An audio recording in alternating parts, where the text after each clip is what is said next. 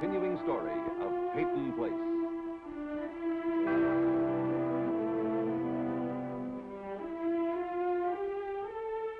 Starring Dorothy Malone as Constance Mackenzie, Ed Nelson as Michael Rossi, Mia Farrow as Allison Mackenzie, Ryan O'Neill as Rodney Harrington, Barbara Parkins as Betty Anderson, Tim O'Connor as Elliot Carson, Christopher Conley as Norman Harrington.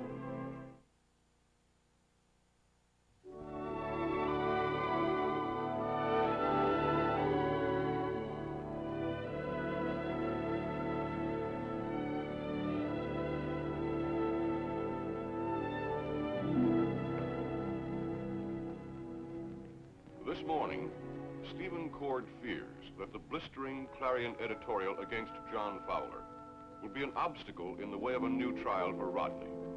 And Elliot Carson knows that for him, today will be a trial by fire.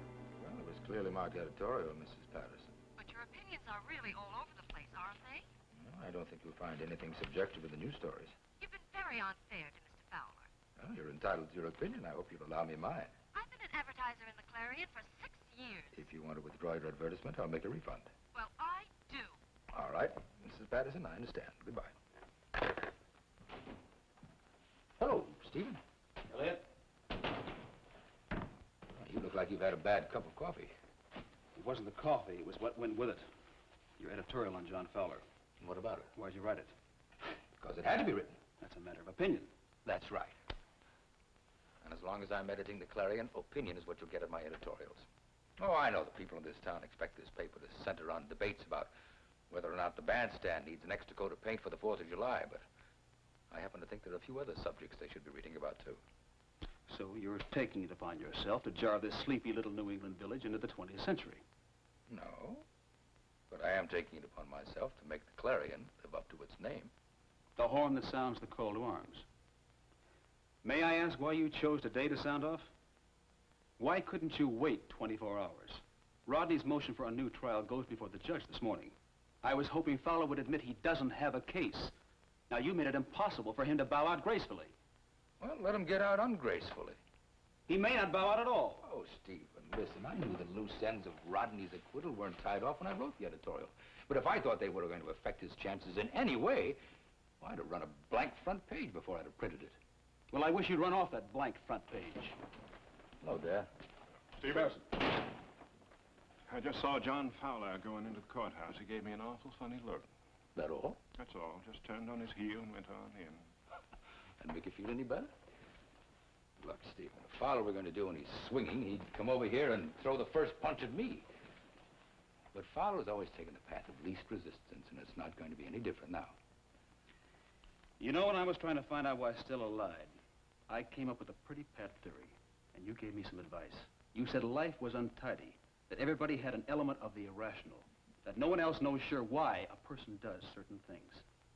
And now you're standing here telling me Fowler is as predictable as the sunrise. Now, your own inconsistency had to point out something to you. I'm not saying that I know everything Fowler will do. I know one thing he can't afford to do, and that is call any more attention to himself and to the way he's been running his office. You still took an unnecessary chance with your own reputation and Rodney's future. If that's going to be the new look of the Clarion, you'd better take a good, clear look at it yourself. Mr. Carson?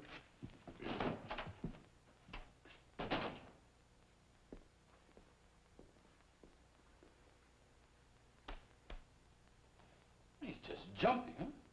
Maybe you're the one that's jumpy. Paper that goes after a man the way you went after Fowler usually has a great big neon sign out in front. That's not a bad idea. New sign, the one that's been up there, has probably been there since the turn of the century. Maybe I'm getting old, but I kind of like things the way they are. Well, tradition is a good thing, Dad, as long as you don't drown in it. If you want a new kind of paper, go ahead. It's up to you. Matt left the Clarion in your charge. I guess he knew what he was doing.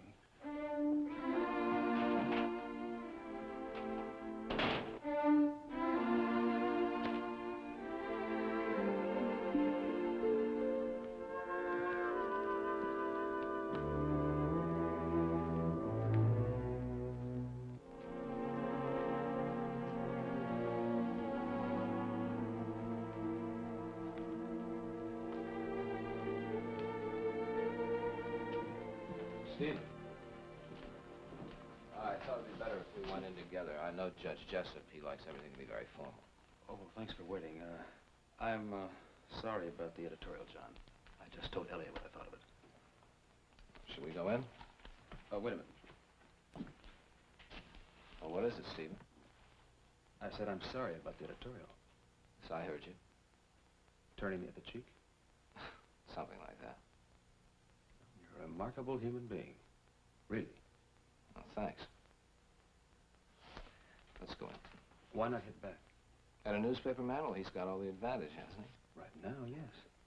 Well, what do you want me to do, Stephen? Make a public admission that this editorial hurt me? Okay, it hurt me. Look, my father was the district attorney of Peyton County for a good many years.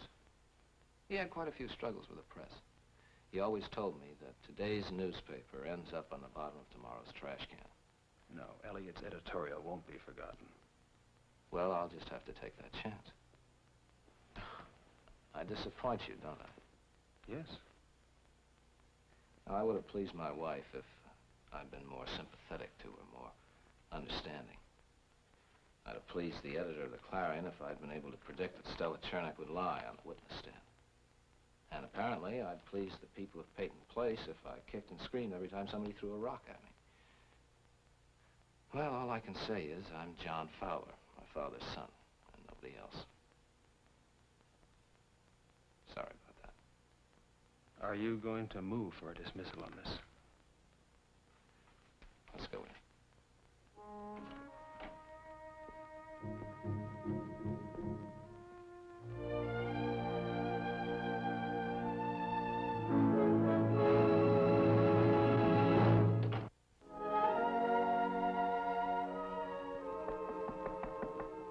Come in. Grandfather, hello. Granddaughter. Say, something smells good around here. Gingerbread. I've been making gingerbread. Oh, Sit down. I'll get us some. good for you. We're all out of whipping cream. I'm sorry. Well, I'll settle for a glass of milk. Just been reading my father's editorial. Yeah, that's what I see. Allison, now that you and your father are getting along again, I hope you won't let this piece he wrote upset you. Why should it upset me? Well, it upset me, and I've known him a lot longer than you have. I just want you to know that he's got another side. I enjoyed reading it. I thought it was good. Actually, you know, he said more about himself than he did about Mr. Fowler. Well, that's what I mean. He showed himself to be willful and lacking in discipline. He just got up a boiler full of steam and blew off. That's not what I saw. I saw a man who has intense feelings about justice and morality and has the courage to speak up about them. Well, I'm glad that's the way you saw it. But that's not the way most of the people in this town are going to see it. Then maybe they don't deserve to have an editor like my father. Hey, this is good. It's all right. Thank you. You're all right, too, Allison. Thank you.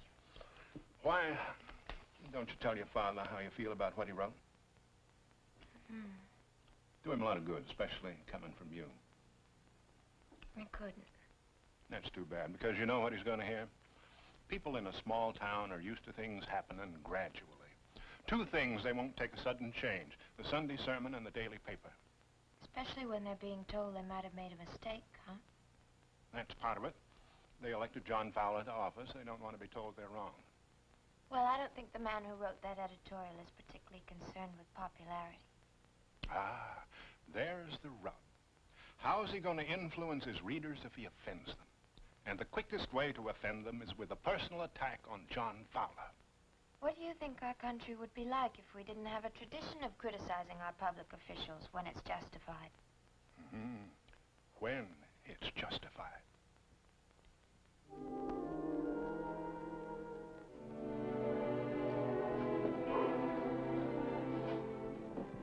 Pinch me. Ah! I never ignore a client's requests, even silly ones. Hey, who's a client? You know, I'm a free man, buddy boy. I need a lawyer like I need 3 heads. I didn't expect a testimonial dinner. However... Hey, do I have to tell you? Anything I've got, ask. Right, Dad? What'd you say, son? Would you settle for a testimonial lunch? I would if I didn't already have a luncheon appointment with Ted Dell. We'll do it some other time. Stay out of trouble, okay? You better believe it. Well, son, how does it feel? Oh, I can go where I want. I can do what I like. I can figure out what that is.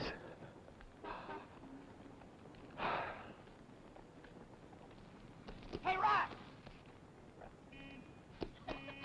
Go ahead. Give your brother-in-law a kiss. Hold it, that's enough. What are you doing just standing around? That's a good question. Well, where to from here? That's a good question. You can't hang up too long, they'll slap a vagrancy charge on you. Oh, out 10 minutes and I've already got my troubles. We got a suggestion. Speak! Well, we were wondering if you'd like to come and stay with us. Well, that's very nice of you, Rita. If you can stand my cooking, we'd love to have you for as long as you like. It's a very generous offer, Rita, but I'm afraid a little impractical. Why is it impractical? For one thing, it'd be much too crowded. Oh, well, we don't mind if Rod doesn't. There you go. I'm afraid Rod will have to veto it. Well, we can argue it over lunch. I'm afraid we'll have to veto that, too. Your brother and I have a great deal to talk about. Well, listen, I'll see you later on, huh? Maybe up at the apartment. Stay cool. Well, how about lunch tomorrow? Sure. The Security Council isn't in session, think. Norm, Well, he's up to something. how do you know? I know.